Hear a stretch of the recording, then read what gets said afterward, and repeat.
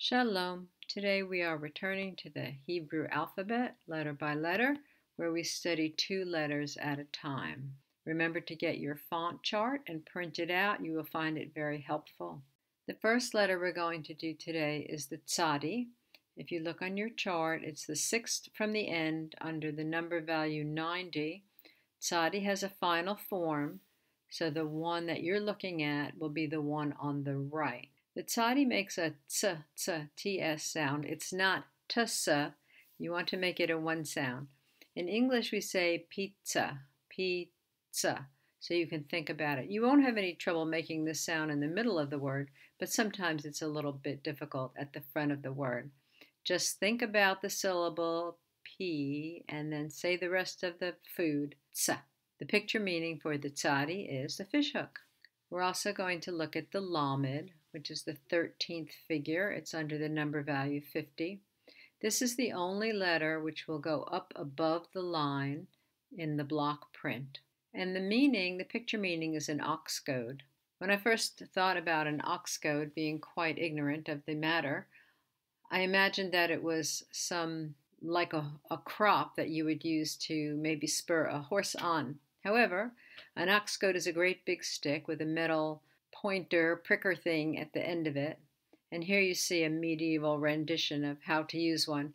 This is obviously not drawn to scale since the oxen are only the size of maybe Great Danes. You want to be as far away from the ox as possible when you urge it along by pricking it between his shoulders. These 2 letters together spell a word which is tsel, which means shadow or protection. In Genesis 19:8, "Behold now, says Lot, I have 2 daughters which have not known man. Let me, I pray you, bring them out unto you, and do ye to them as is good in your eyes.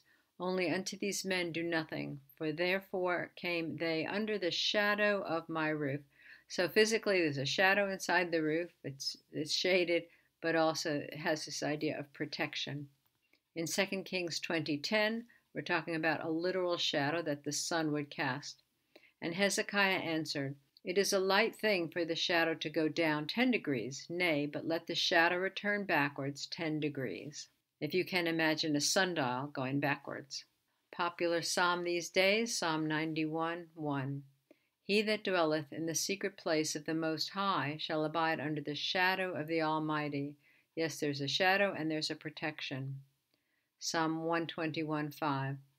"Jehovah is thy keeper. Jehovah is thy shade upon thy right hand." Shade protects you from the heat of the desert. There are 2 people who have this syllable in their names. The first is Bezalel, the designer and builder of the Mishkan, of the tabernacle. Exodus 35:30.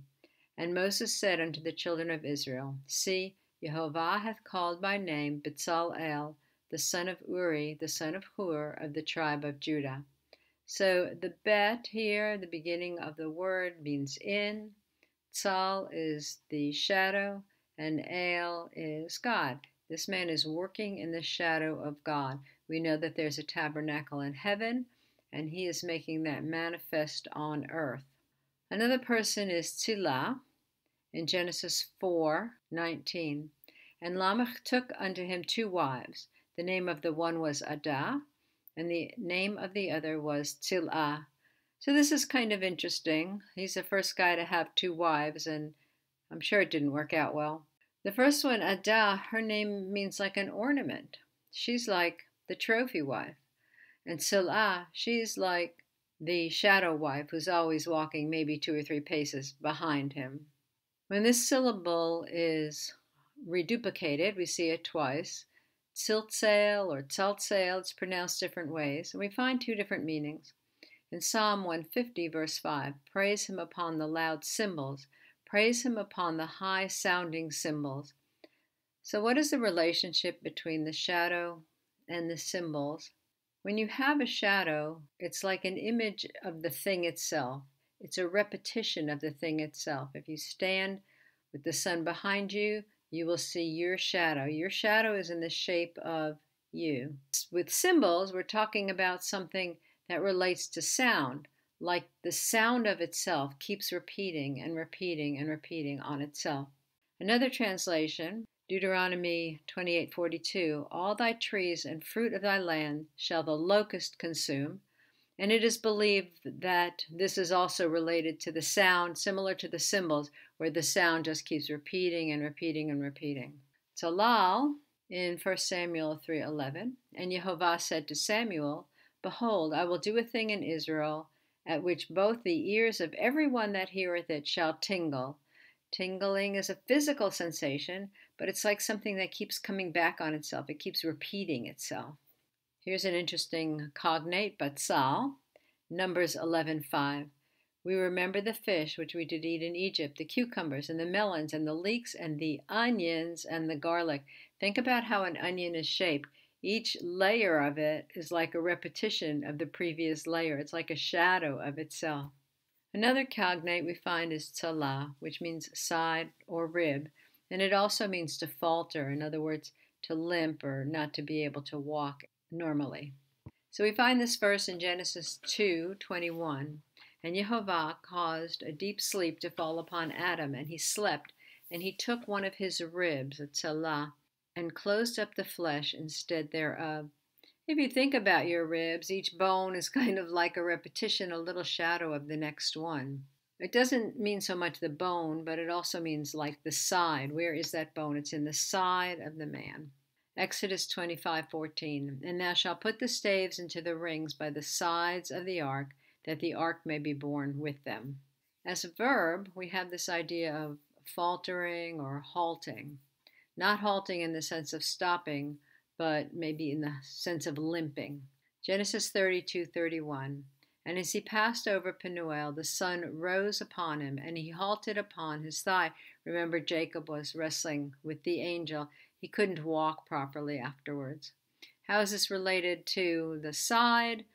Well, maybe somebody who limps is going to favor one side. Maybe they might even appear with a bit of a curved shape in their body, favoring one side, leaning to one side. In Jeremiah 20:10, for I heard the defaming of many, fear on every side. Report, say they, and we will report it. All my familiars watched for my halting, saying, peradventure he will be enticed, and we shall prevail against him, and we shall take our revenge on him. His enemies are waiting for him to fall. Now in Micah 4:6 and 7 we see again, in that day, saith Jehovah, will I assemble her that halteth, and I will gather her that is driven out, and her that I have afflicted, and I will make her that halted a remnant, and her that was cast far off a strong nation, and Jehovah shall reign over them in Mount Zion from henceforth even forever. We know in the end times the remnant comes back halting, lame. In Zephaniah 3:19, behold, at that time I will do all that afflict thee, and I will save her that halteth, and gather her that was driven out, and I will get them praise and fame in every land where they have been put to shame, in all places whither I shall drive them. So in the beginning we see that the first woman, the bride, came from this tzelah, and on the end the remnant comes tzelah, limping. Behold, it is the bride coming home. In the Brit Hadashah in Colossians 2:16 and 17, it talks about a shadow. Let no man therefore judge you in meat, or in drink, or in respect of any holy day, or of the new moon, or of the Sabbath days, which are a shadow of things to come, but the body is of Messiah. The shadow cannot be doing something that the body is not doing. If the body has gone bowling, the shadow cannot be playing soccer. We can see the shadow, we can see by the shadow what the body is. If the body is eating lamb sacrificed on Passover, the shadow cannot be eating ham sacrificed at Easter. Get it? Another place where we see the shadow talked about is in the occult. The word occult actually comes from astronomy, when one heavenly body is completely occulted, it's completely hidden behind another heavenly body. I think this picture shows maybe Mars being occulted by the moon. Remember, Mars is much further away, even though it's bigger, it's further away, it appears smaller, and it can disappear into the shadow of the moon.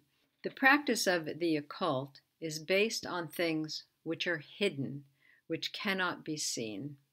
The shadow of the object, which is covering up the hidden object, is so large that we cannot even see what is hidden. In biblical teaching, the sun will shine a light on an object and we can see its shadow. In Matthew 10:27 it is written, "What I tell you in darkness, that speak ye in the light, and what ye hear in the ear, that preach ye upon the housetops. There is no thing which is hidden, which is occulted in true biblical teaching." Here is the memory verse, Psalm 17:8. Listen. Shamreni ki ishon bat ayin, betzel kenafecha tastireni. Again slowly. Shamreni, from shamar to guard. Guard me. Ke ishon. Ishon. This is like the small man. Bat is daughter. Ayin is eye.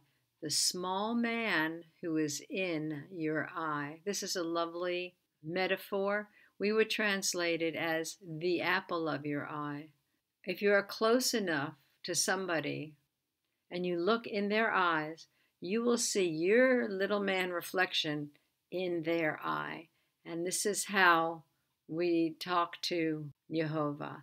Guard me as the little man that's in your eye. You're looking at me. My reflection is in your eye. Guard me as the apple of your eye. Betzel, in the shadow.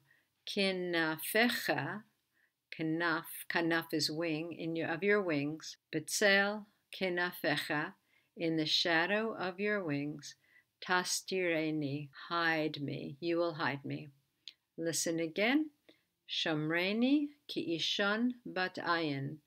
Betzel kinafecha tastireni. So you have 2 more letters under your belt, tsadi and lamed. Until next time, tasimit ha'inayim al hashamayim. Keep your eye on the sky. Your redemption draweth nigh. Shalom.